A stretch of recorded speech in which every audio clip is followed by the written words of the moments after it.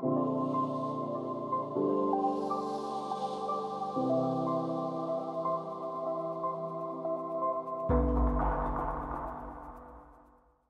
since the network's genesis. This is going to be a two-part presentation. First, we're going to discuss how 60% of total ETH supply today was generated all in one single block and how that very large sum of ETH got distributed over time. And then second, we'll discuss total staked ETH supply, which is actually a very small percentage of total supply, but now it has an extremely outsized impact on network security and censorship resistance. So before I dive into the data, I want to elaborate a little bit on why I think this is such an important research topic for Ethereum. I started investigating this back in the summer because it was becoming clear that Ethereum was soon going to transition to proof of stake after many years of delays and lots of uncertainty around whether this upgrade would happen. And this would mean that soon, and today, now that the merge has happened, the amount of ETH that users hold can be directly translated into influence over Ethereum's consensus and block building process. So to understand how resilient Ethereum is against attacks, such as, for example, like a 51% attack, one of the key questions to ask is who controls staked ETH supply, and how easy is it to seize control of staked ETH supply? And the more concentrated that your staked ETH supply is, the easier it is to disrupt network consensus. It's like a centralized point of failure. But the less concentrated your staked ETH supply is, the harder those types of attacks are. And the second reason is very closely related to security. It's one that goes part and parcel with security, and that's because the supply distribution of Ethereum, it matters more than ever also to the decentralization of Ethereum, and that relates to censorship resistance and credible neutrality, because validators are now the block proposers of Ethereum. They are the block proposers of a proof of stake blockchain. And for those of us who are from the US, this really does matter also from a regulatory point of view, because for regulators like the SEC, decentralization is a key criteria determining what type of financial asset ETH should be classified as. And finally, the third reason is because this topic helps to illustrate who the biggest winners are from proof of stake, from AKA the merge upgrade. The biggest ETH holders on Ethereum are in the best position to profit now that the merge upgrade is complete. And the capital that they hold will now be able to generate more capital on the network. So whoever holds a lot of ETH now stands to generate and continue to hold on to a lot more ETH. And this is a little different from proof of work mining, where miners were to some extent incentivized to sell off their ETH due to their high operational costs. So when you're mining ETH, you sell it off once you've mined it because you have to pay a very high electricity bill. But for validators, that's not the case. The operational costs are, in comparison, extremely negligible. So I hope this has got you interested. So now on to the data. As of the beginning of October, about 120 million ETH has been generated on Ethereum since Genesis. This value, there's actually quite a lot of dispute around the exact decimal points of the value, but for that conversation around some of the nitpicky stuff of how we even know what ETH's total supply is, I encourage you to read the full report that I've written on this research topic at galaxy.com. But more than mining or validating combined, the majority of supply was allocated before the network even launched. So 60 million ETH, representing about 50% of total ETH supply today, was distributed at the network's genesis to participants who were involved in the initial coin offering. So the ICO sale of Ethereum basically sold off ETH to the general public. Anyone with an internet connection who had Bitcoin could participate in this fundraising effort for Ethereum. And that sale took place in 2014, a year before Ethereum even launched, and it raised funds for about 42 days. Around $18 million was raised at the time. Now, the second part that I want to highlight is 12 million ETH, so roughly around 10% of Ethereum's total network supply, was also generated at Genesis, and this ETH went to early project contributors to Ethereum and the Ethereum Foundation, which is an organization that was set up to help steward the development and the growth of the Ethereum ecosystem, which if you guys were there for the opening ceremonies, Aya had a really good talk of what her vision for the EF is. But for the 12 million ETH that was generated, it was basically split up between the foundation and a bunch of founders. So like some of those names, big names, are like Vitalik Buterin, Charles Hoskinson, Mihai Lisi, Gavin Woods, Joe Lubin. There's more. But it's not clear the distribution of how much of that 12 million went to those contributors. And we also don't know exactly what the full list of contributors were at the time. There's sources to say that, it was split up around 85 early project founders. So a lot of critics of Ethereum do note that the distribution of coins through processes that take place before the public launch of a cryptocurrency, so before mining starts, before validating starts, this is called a pre-mine, and it can be easily manipulated by a few select insiders. And it's not a very transparent process to understand who got what. And to some extent, this is very true.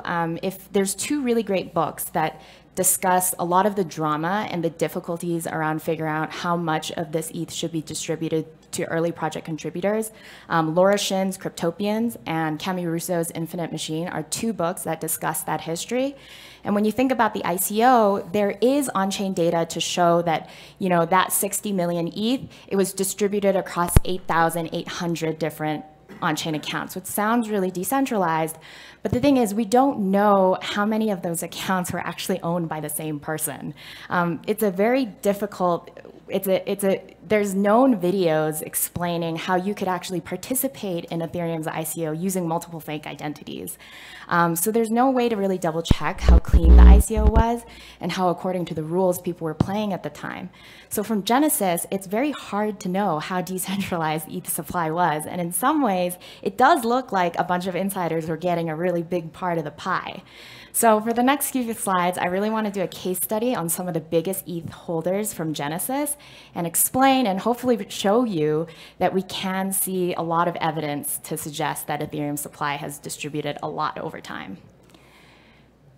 So let's start with the Ethereum Foundation, the biggest, the top recipient of the pre-mine.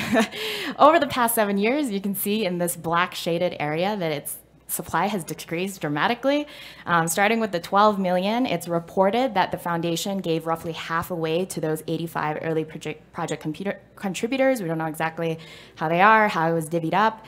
And then another 3 million was set aside for foundation employees through something called the developer purchase programs.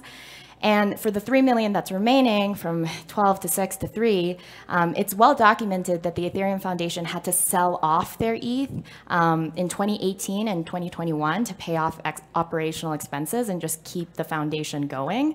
But of course, this is really just one account. This is a publicly labeled account on Etherscan, and you might be asking, well, what if Ethereum Foundation has more accounts on chain that we don't know about? Well, as of March 31st, 2022, the Ethereum Foundation self-reported their financials. They said, hey, everyone, in the spirit of transparency, here's how much ETH we control today. And they've said and self-reported that they currently only control about $1.3 billion worth of ETH. That's probably less now that ETH price has gone down a little bit since March. But that represents 0.3% of total ETH supply.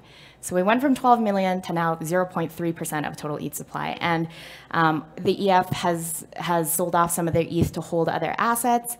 And a lot of this analysis, I will explain that it depends on self-reporting. It depends on these individuals, major individuals, to self-report how much ETH they still hold. So Vitalik has talked about this openly. I've asked Joe Lubin on stage at CoinDesk Consensus, like, how much ETH do you hold, sir, now? And his answer was basically like less than 0.5%. But of course, not everyone is super altruistic, and not everyone is going to just like explain how much ETH they hold. So it's worth also looking at some on-chain data. Who are the biggest ICO recipients? Well, the top receiving address from the ICO received 1 million ETH. And over time, outflows from that account reveals that the funds have been dispersed to several other accounts. So this one account that received 1 million ETH, you can see that they sent some of that ETH to centralized exchanges. They invested in the DAO, a very infamous token sale back in the day that caused the Ethereum Classic creation, different smart contracts. And a lot of these flows actually converge to one account, tertiary account domain called Fraternity ETH. And that account only currently holds about 800 ETH today. Shout out to Breadcrumbs, who was able to create this visualization and be able to track the flows out of that account over time. And similarly, if you do this same exercise for the second and the third top accounts that received the ICO, they received around 935,000 ETH and then 933,000 ETH. That's the second and the third largest recipients. 95% of the funds that they've received has since been transferred over to centralized exchanges. So that basically means that the funds have been moved off chain. They can't be really traced without further supporting evidence, but the movement of funds to exchanges generally suggests that the funds have either been sold or traded. And that's kind of like a case study of the three. But if we take a little bit more of a broader look at where all of the ETH has since flowed to, this is data that was compiled from Nansen, but it sums up the first outgoing transaction between 2015 and 2018 from accounts that received ETH from the Genesis block. And it shows that the top 10 receiving entities, it shows like the top 10 of like how much ETH they received, and most of them are exchanges. Only 2.3% of Ethereum's pre-mine supply was held unmoved from 2015 to 2018. So this analysis does suggest that many investors that did participate in Ethereum's ICO likely sold off their ETH within the first 3 years of the network's launch. And on-chain data of the known account balances of these early ICO investors and talking with self-reported figures from project contributors, many of them have not retained that large supply of ETH over the years through market fluctuations, through the evolution of Ethereum's dApp ecosystem. And of course, it wasn't clear exactly when Ethereum would transition over to proof of stake, 5 years ago. This has been a very long time coming. So in the report that I have written on this topic, I actually go into a lot more detail using other on-chain metrics, like a bird's eye view of Ethereum supply. Holistically, I use metrics like HODL waves, supply equality ratio, network distribution factor. So definitely be sure to check out that report if you want more supporting evidence for this idea that Ethereum supply distribution has changed over time, and how the biggest winners of the proof of stake merge most likely aren't the ICO recipients and early founders. That report is on galaxy.com, but because of limited time, I now want to jump to showing you guys some data around total staked ETH supply and how we're seeing that data kind of evolve over time and the trends around staked ETH supply that we're seeing over time. So in comparison to how much total ETH supply there is, only roughly 12% has been staked on Ethereum, which is kind of small. That's $18.5 billion on Ethereum. And that's very surprising kind of to me, because if you're not staking your ETH, you're essentially getting diluted. And liquid staking solutions basically means you don't have to make that trade-off of, oh, if I lock in my ETH, then I can't use it for DeFi applications. It's surprising that it's only at 12%. But that's probably because, number one, you can't actually withdraw your stake right now. There is a big risk factor in that, Shanghai, we're not exactly sure when Shanghai is going to be. And up until very recently, until last month, it was very uncertain when the merge would actually happen. And there were tons of risks associated with the merge that probably made people a little bit iffy about, should I be staking my ETH into the Beacon chain? So there were core developments in the protocol that needed to happen in order to grow more confidence in staking your ETH. And so I actually suspect this figure to start rising now that the merge has happened, and especially after Shanghai is complete. And you can see that this trajectory, year over year, it's getting higher and higher. And if we start to see more total supply of ETH become staked, it's important to ask the question, who's holding that ETH, and how has that distribution changed over time? So for the past, since 2020, since when the beacon chain started, you can see that initially independent stakers, basically stakers that were not associated with a staking provider, it was pretty high. It was around 70% of the total stake ETH supply was controlled by independent stakers. But over time, we can see very quickly that we're starting to see more concentration, see the black to staking providers like Lido and Coinbase. And of course, take some of this data with a grain of salt because this requires on-chain address labeling, which is not always an accurate science. And shout out to Hill Dobby, who's like a Dune analytics wizard, because I basically took his dashboard. But so why do we see this happen? Why do we see it going from 70 to like smaller? Well, I think number one, it's because it's a lot easier to stake with a staking provider than it is to run your own validator node, especially after the merge with the execution layer client and the consensus layer client, and making sure that those communications happen in the right manner and not getting slashed. It is much easier to just kind of offload that technical capability to somebody else and ask somebody else to run it. And the second thing is you can't actually have liquid staking if you're an independent staking provider. There's a ton of benefits of going to Lido and then being able to rehypothecate your stake ETH and get additional yield. So I think a big plus of Lido is this idea of liquid staking that you don't get as an independent staker. And then finally, this is a more theoretical benefit of joining a large staking pool.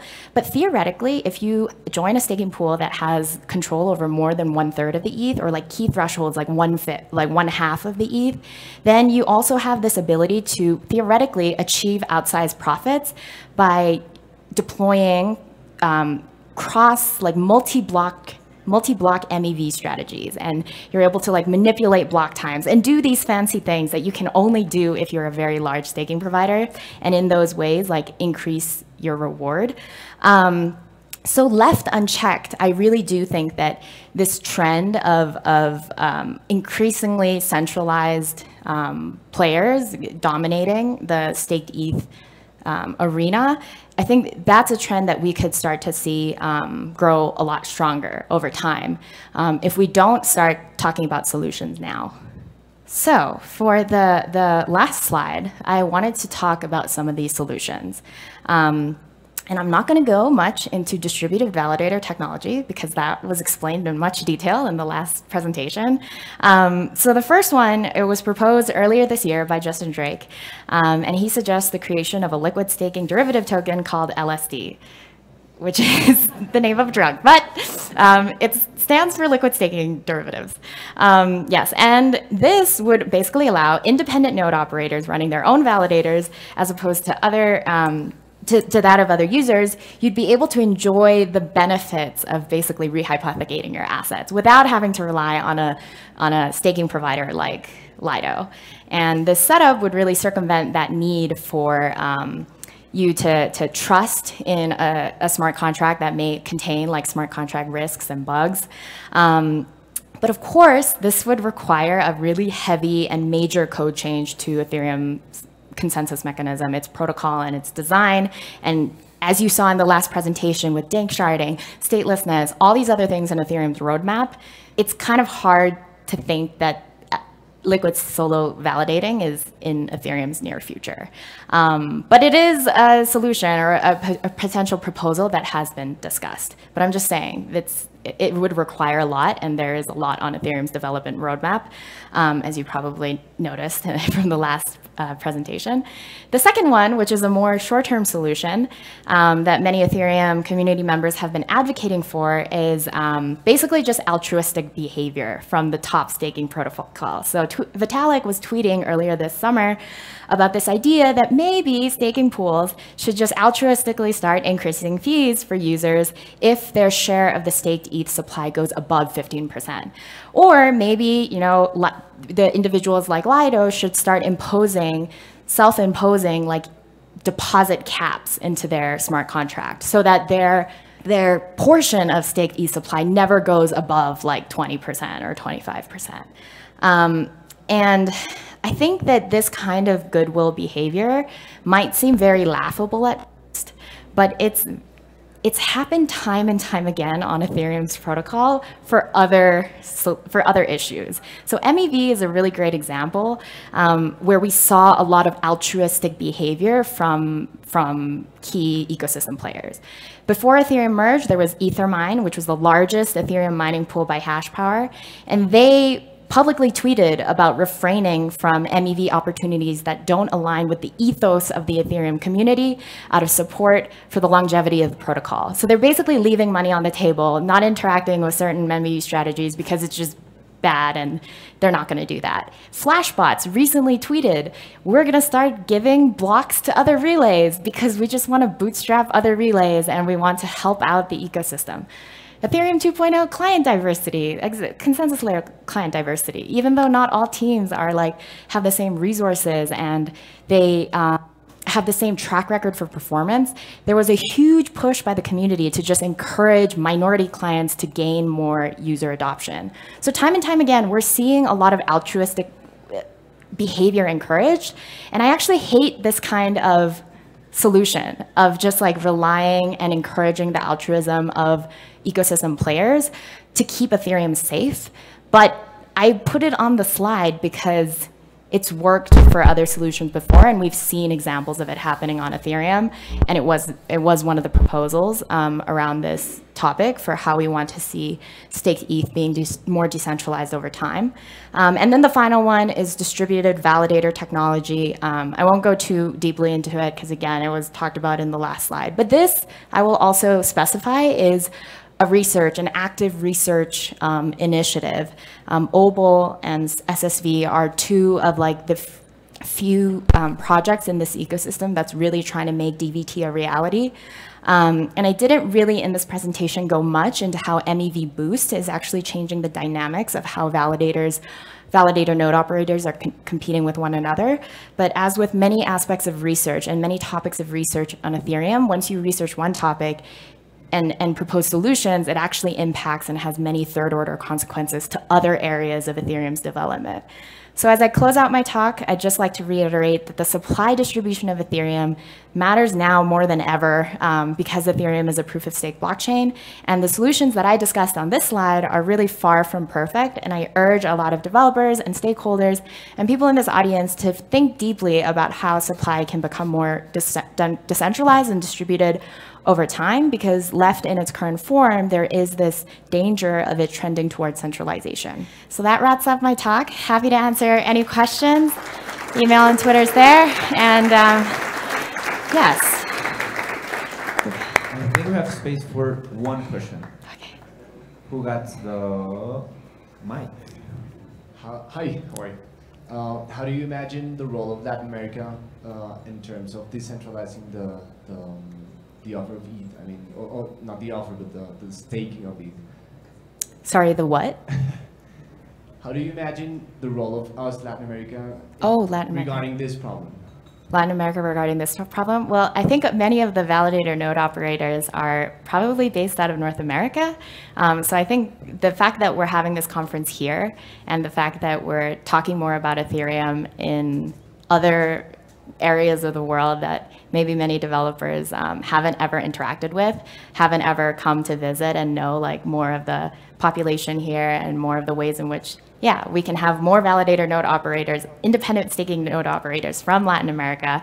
I think that would contribute significantly to the security and the decentralization of Ethereum. So I think it's really great that we're talking about this here and that we have a great audience of people who can bring other perspectives and other ideas so that it's not all from a perspective of we were all educated from universities out of North America, but many different ideas. So yes. Actually, I can answer that question. There is a group in Argentina called Sensei Node. They are pushing for geographical decentralization, so you should check it out then. Thank you, Christine. Big round of applause. And